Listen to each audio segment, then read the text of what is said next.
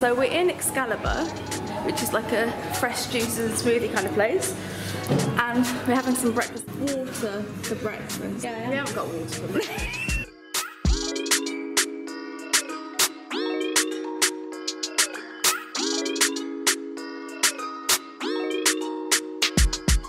I mean, just browsing in here. There's lots of cool artwork in this room, and we just bought a few postcards and stuff. I'm going to use them to decorate my room, but I bought basically a mini version of that, which I really like. This is the entrance to Glastonbury Abbey, isn't it, Jess? Yes.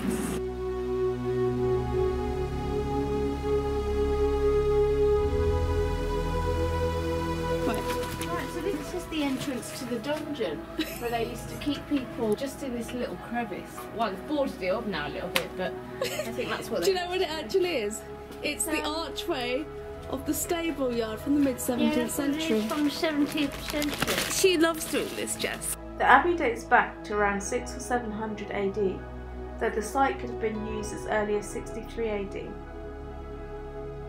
I'm going in. It's basically the abbey ruins we're going through.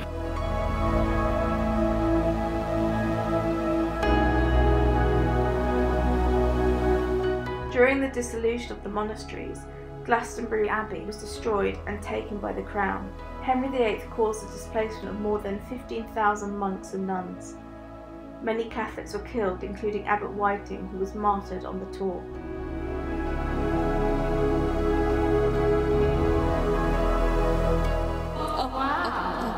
Ooh, look at these. Bit of a feast. Can I get a loaf, please? A loaf. Your finest bread. Look. Oh, it's a dead butterfly. It's a dead butterfly. Oh, poor little thing. God bless. So this is one of the biggest abbeys in England, or it was one of the biggest abbeys in England, and it's set on 36 acres of land. It's beautiful. Can you imagine how big it was? This is all ruins, but it would have been huge. Do your daily workout from walking from the kitchen to your bedroom? Yeah, exactly. In 1191, King Arthur and Queen Guinevere's remains were discovered. These were then moved to a tomb which survived right up until 1539, where it was sadly destroyed during the dissolution of the monasteries in England.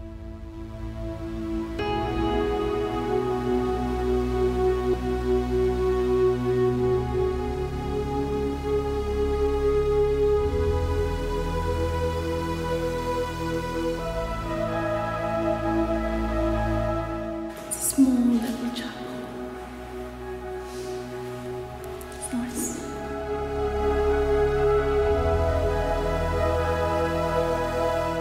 We are in the Chalice Well. So Chalice Well has been a place of pilgrimage for 2,000 years. People from all walks of life come here for these waters.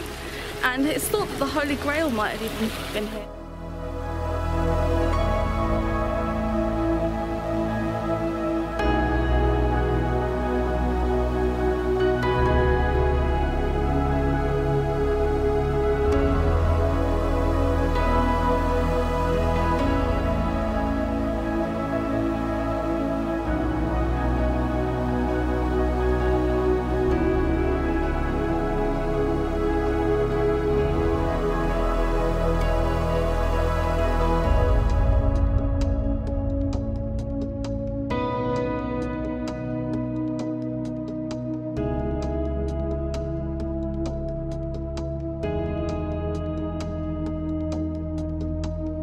It's a little swinging thing here. Oh, it's lovely. I can see the tour from here.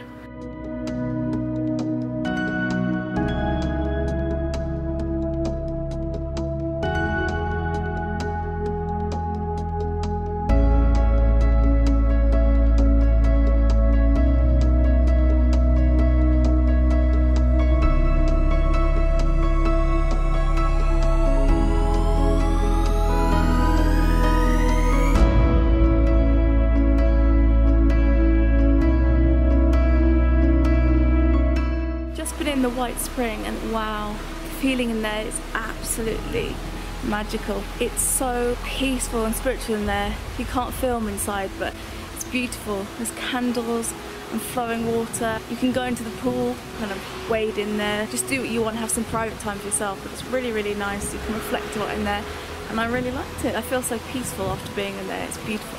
Look at all this artwork. It's cool, isn't it?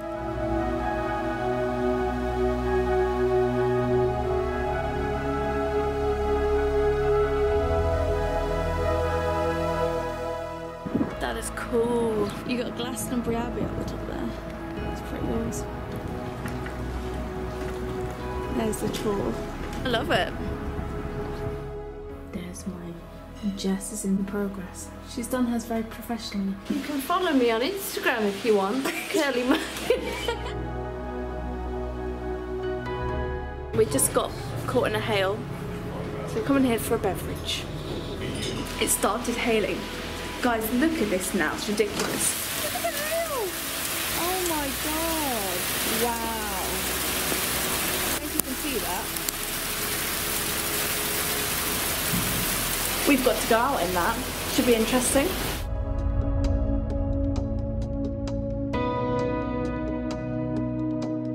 Eerie. Just come to our hotel bar for a beverage. For a bevy. For a bevy.